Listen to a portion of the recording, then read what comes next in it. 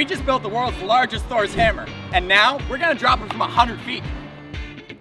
This hammer took us 4 months to build, and we have no idea if it's gonna hold up, but we've got a ton of stuff to drop it on and a few surprises up our sleeve. Let's go! We got our first target. Keeping it simple, just a picnic table.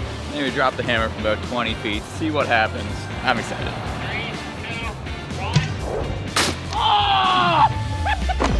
You see it like hang in the air, just like the ground move. Like the hammer is perfectly fine, so we can go up to like 30 or 40 feet for the next one. We're gonna squish a whiskey barrel. 3, 2, 1.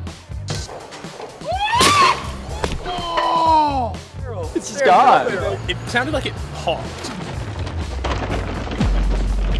This is an industrial explosion-proof safe. Will the hammer finally meet its match? Oh! Oh! So Banana peeled out. let's bring the crane down. Let's lift it up. I want to see what's underneath. Oh! You can't leave the logo! If you want to rep the coolest builds on YouTube, check out hacksmith.store and support our next big project.